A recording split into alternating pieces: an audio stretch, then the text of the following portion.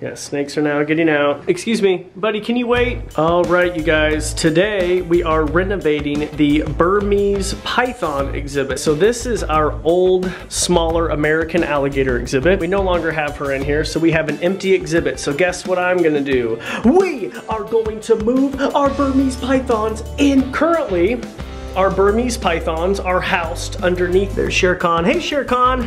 You can kind of see Buddy. Hey Buddy, how's it going? Our Burmese Python exhibit actually goes all the way back, you can see, to the pool.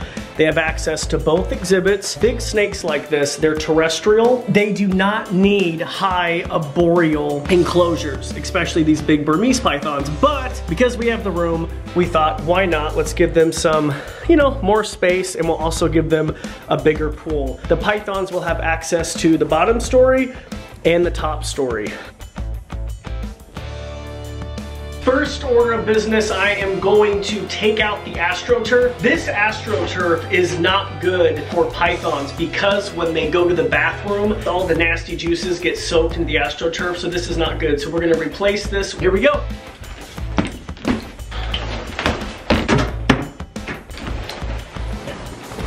AstroTurf is now completely gone. The existing Burmese Python exhibit already has existing trap doors, so this is how I access the exhibit. Hey guys!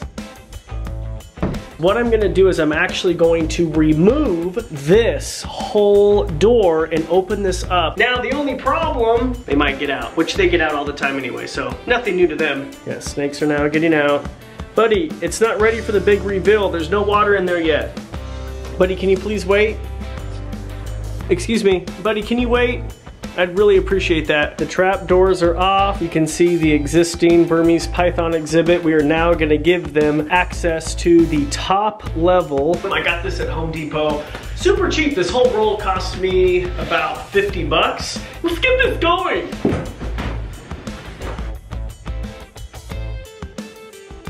Just a tip, if you're trying to get a straight line, get a 2x4, make sure that it's a straight 2x4, and use this as a little measuring tool. I am going to use poultry shears just to cut this vinyl. You can also use a box cutter.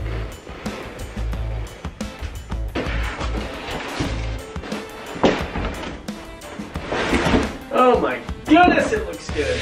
Woohoo! I think I might want to move in here. Not bad, easy to clean for the snakes. That's how it looks so far. Little update. I'm gonna keep this open, although I will keep the trap door on hand in case I need to close them off and clean out here. But this will be open for the snakes for the majority of the time so they can have access to this upper exhibit. As you'll see, I'll be able to do that. I still need to glue it. This universal flooring adhesive, I'm gonna use this tool.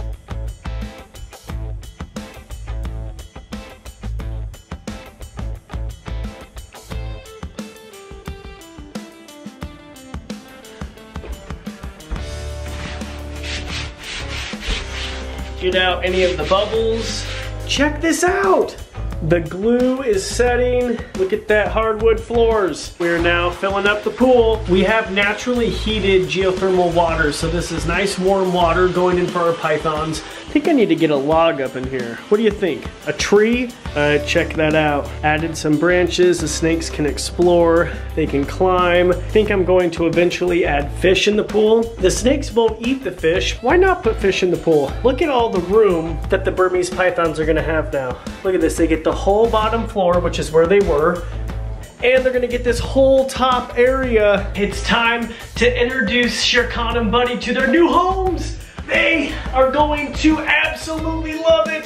This is Buddy, my 10.5 foot normal phase Burmese Python. Here we go. Here you go, Buddy. Enjoy, dude. Enjoy. Shere Khan. Oh, my 13 foot albino Burmese Python. Let's see what they think of their new home.